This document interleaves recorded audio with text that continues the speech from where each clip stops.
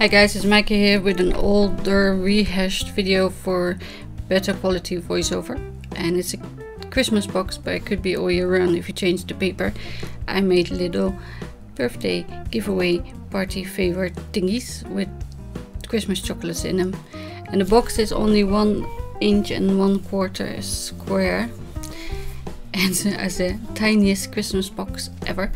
And you don't need a really big piece of paper either, so you can use scraps, or what I used are sheets of one of those blocks. They're A5 size and European size, and then a little bit of ribbon, and they're cute. They fit 3 of these little treats, but yeah, if you have something else that might fit, then go ahead. They're so cute. They fit both ways, upright or flat. So for it you need a piece of paper. These are the blocks that I'm using, and well, you know, any size paper that you have, scraps. You need a piece of paper that is 5.5 by 4 1/8 of an inch. So I'm just choosing the ones I like. If you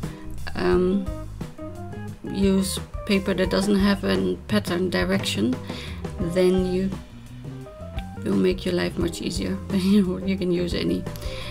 And so I'm cutting the paper, and it should give you 2 out of them. And these are the cheap blocks. They're not really square, but you score on the long side at 1 1/4, 2 1/2, 3 3/4 and 5 inches, and on the short side at 1 1/4, 2 1/2 and 3 3/4. And the measurements and the pattern are on my blog, so you can go and check it out and keep it. You can download the picture. It's not real size anymore. I do it in real size, but you know, when you upload it and you change it in Photoshop, so don't expect it to be like that. So I'm notching and cutting all the little squares on each side, and then you have to see which bits you have to cut off.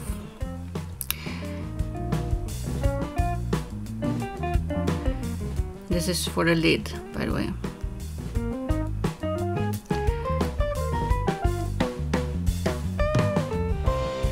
And I'm using tape runner for the video purposes, but please use your glue gun or a really strong adhesive, because well, my tape runner doesn't keep it shut. So, let's see, that's the lid, and then the bottom. Fold in the 3 flaps, and then the one that's in the front as last, so you get a nice curve fold instead of an open look at it. I don't know how to say it, but it really depends on how you close it. And then, you know, you rummage through your messy ribbon container and you put a little ribbon on it. You don't have to either, by the way, if you don't want to.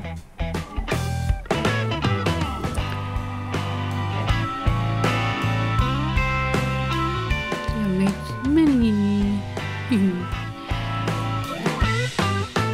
So the paper that has a direction like this with the words on it has to be cut and folded in a special way, otherwise you get your text upside down.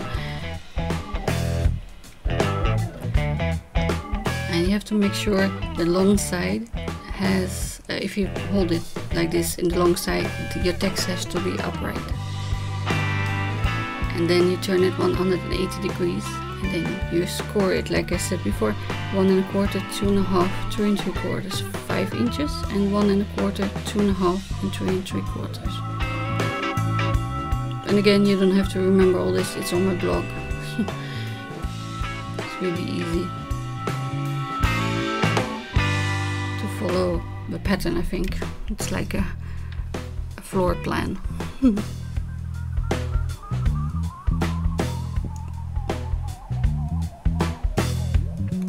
This is the little tab that will glue it shut, and then again you need to cut off little bits for the lid.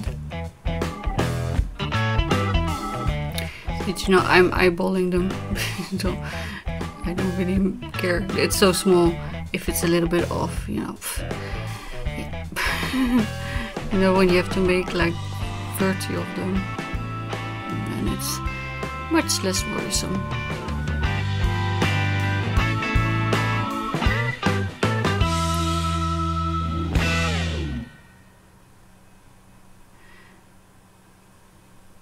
See, then you make sure that you don't look into the fold or the open bit, but a nice closed edge. And you put your treats in. Maybe a jawbreaker would fit as well. I'm not sure how big they are. I don't eat them. But yeah, a bit more ribbon. Or twine, you know, you can use anything that you have. Embroidery thread, or even a little piece of card.